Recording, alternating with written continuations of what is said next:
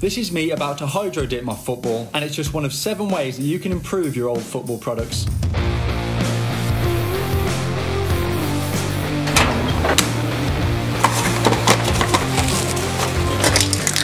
Now the first thing I'm going to do is spray paint my football boots, because that's something that Neymar did when he was younger.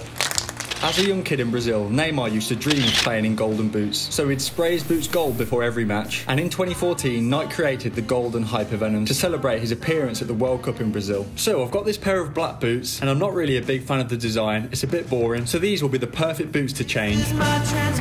First up, I taped around the Nike logos and sole plate. I then started off by giving them a coat of white primer. This will help the gold paint stick later on. Right, so I'm going to be spray painting my boots gold just like Neymar did and see how they turn out. I'm excited for this because I think this could look really cool.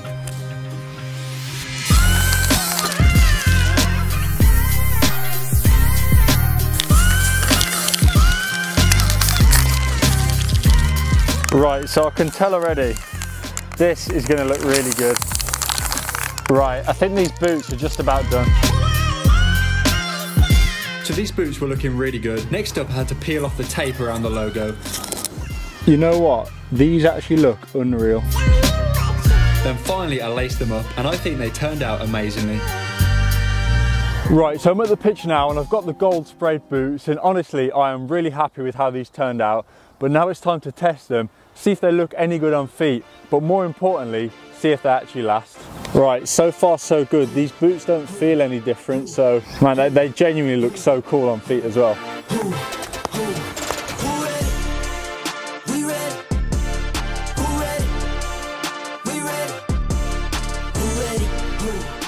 Right, so now I'm going to take some shots, and hopefully by the end of it, these boots are still good to go.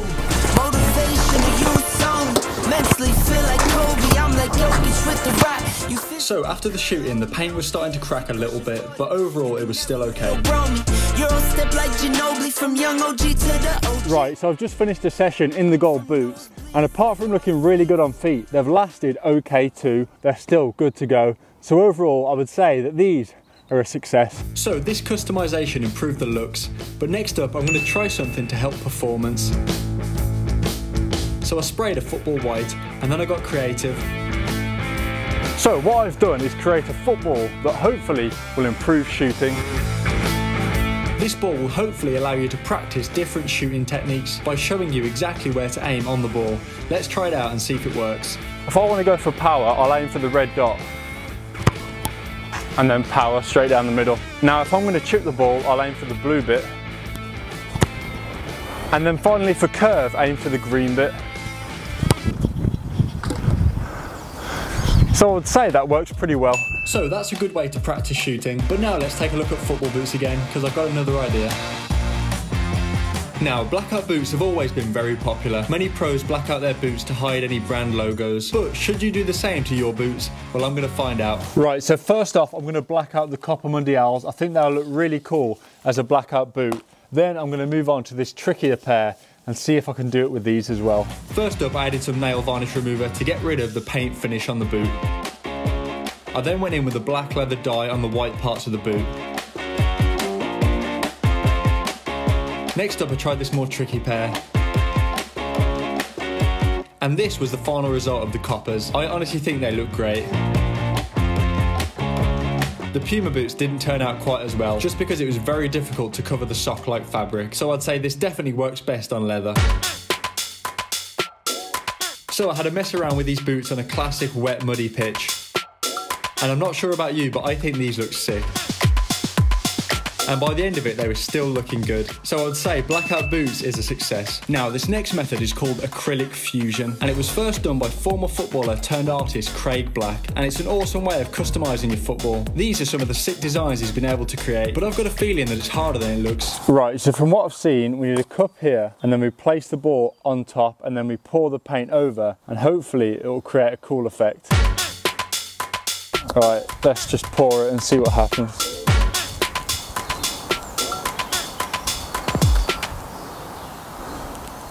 Well, that didn't work. Maybe it needs more water. This isn't very good though. Alright, I'm just going to freestyle it then. Oh no. Green. Oh no. It's all gone to pot. This is shocking. Green's coming up next.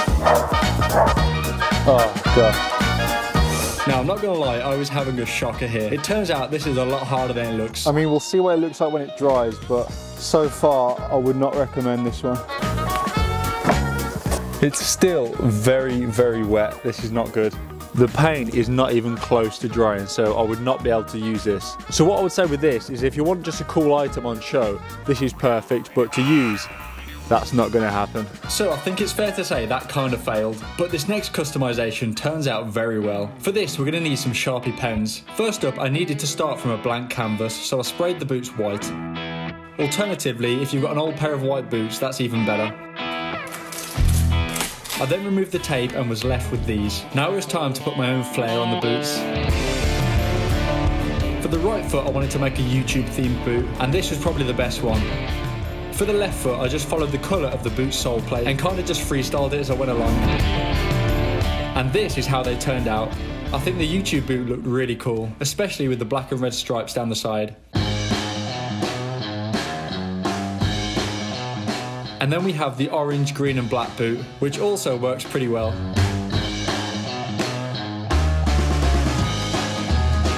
And this is what they look like together.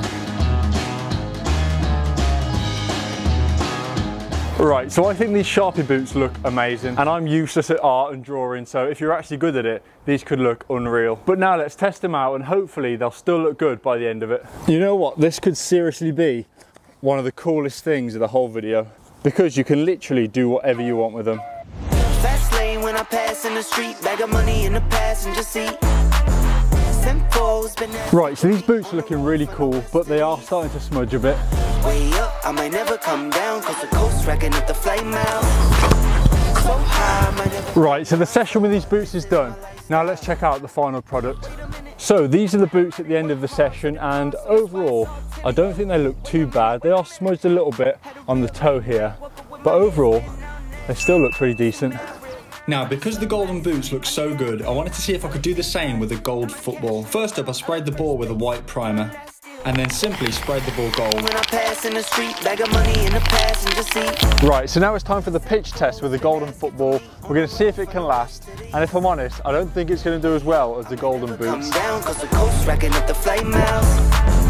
So high, I might never come down, so what, this is my life. The ball definitely looks really cool for sure. I feel like the paint's wearing off a little bit already though.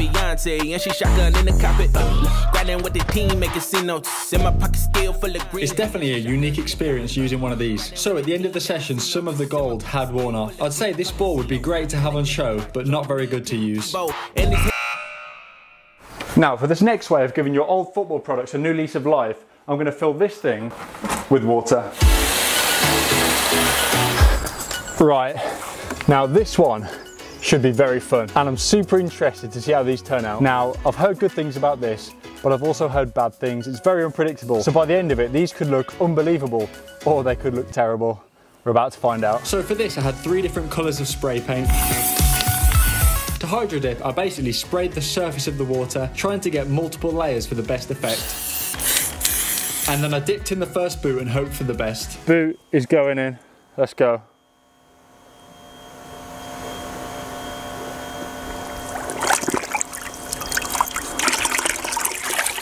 And that is how it's turned out. To get full coverage, I had to dip the boot a few more times. Right in there.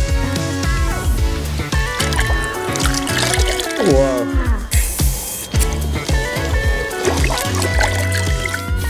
So for the right boot, I ended up with this pretty cool black and blue design.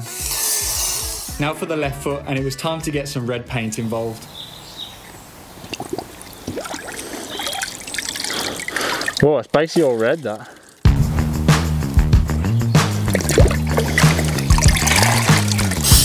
And then finally, I decided to dip the football in too.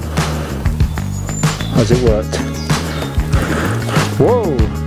And this is how the products turned out in the end.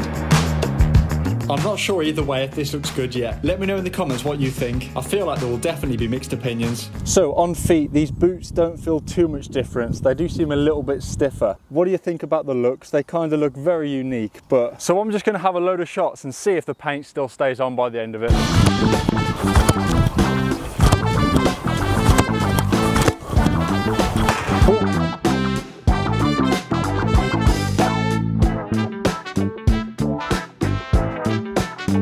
this is how they finished up, and overall I would say the Hydro Dip boots are a success.